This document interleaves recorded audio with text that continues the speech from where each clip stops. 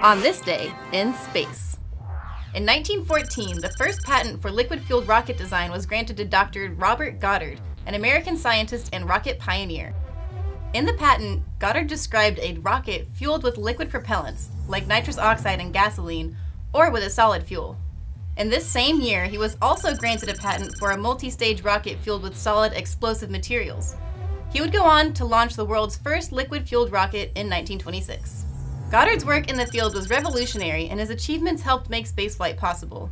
He has even been called the Usherer of the space age. NASA's Goddard Space Flight Center in Greenbelt, Maryland is named in his honor. And that's what happened on this day in space.